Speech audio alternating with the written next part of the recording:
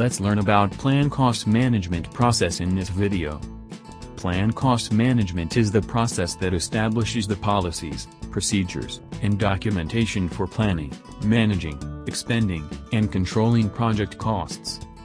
The key benefit of this process is that it provides guidance and direction on how the project costs will be managed throughout the project.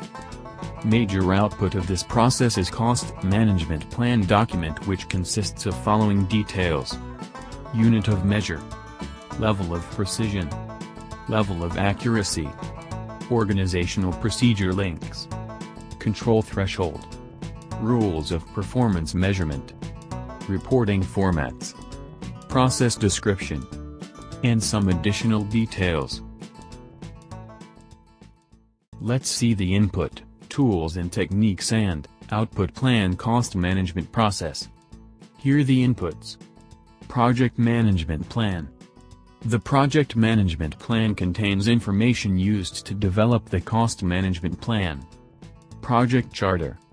The Project Charter provides the summary budget from which the detailed project costs are developed. Enterprise Environmental Factors. Organizational Process Assets.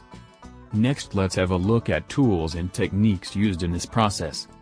Expert Judgment. Expert judgment, guided by historical information, provides valuable insight about the environment and information from prior similar projects. Analytical techniques. Meetings.